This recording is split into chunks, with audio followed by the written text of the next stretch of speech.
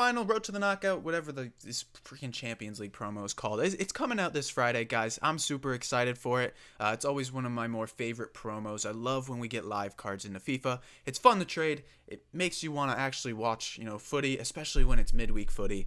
And it's just overall super fun. But today I wanted to talk about investments, who to buy, what to kind of watch out for ahead of the promo. Obviously, it is coming out tomorrow, and there's a bit of panic that we're going to be seeing in the market if we haven't seen too much already, I guess.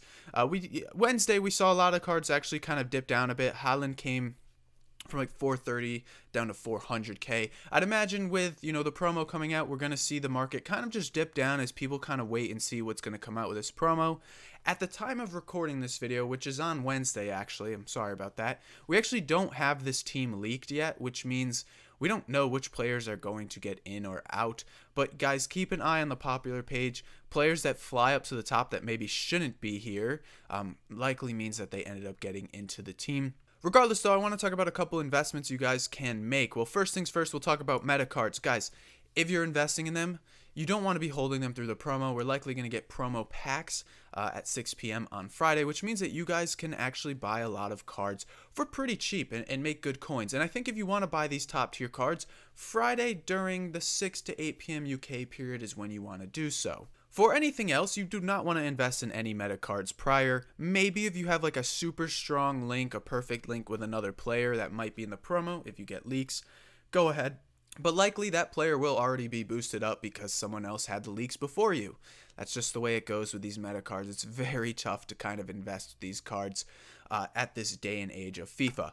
But there are some cards that I do like as investments, and that's the fodder cards, guys. We've been talking about them a lot actually this week because they moved up so much, and I think that you guys could probably invest in a couple of these cards that are super low, but so many of them have come up in price. I mean, we're looking at the 89s up to a crazy amount. Kane's 38k. Trent was another popular one we looked at, 18k.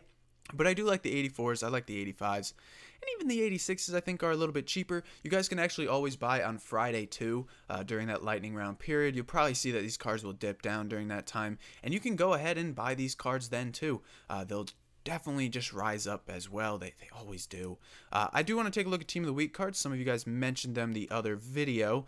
And I do like any informs at discard price. 83 rated or higher.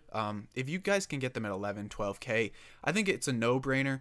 We saw last week's Team of the Week 1. These cards are up to like 20k now as supply will drain out, and with new player SBCs coming in, we're gonna need informs anyways. So by all means, go ahead and pick some of these cards up at discard price. Orban, Giroud, Ledesma I'm not a huge fan of because he's goalkeeper, but Kamada's one that I really like. Even the 85s, if you can get like Gakpo close to 13k by doing a little sniping, I think that's a great pickup. 83, 84, 85 informs are always a great pickup, especially when you can get them at discard price. You could just pick one up, storm in your club, and leave them there. Go buy a bunch. You might have to wait a little longer than you want to, but it's really that easy, guys. And that's it. Those are the only investments I'd really look into is fodder and probably the informs, because the rest of the cards, they're probably going to get lower when we hit Friday.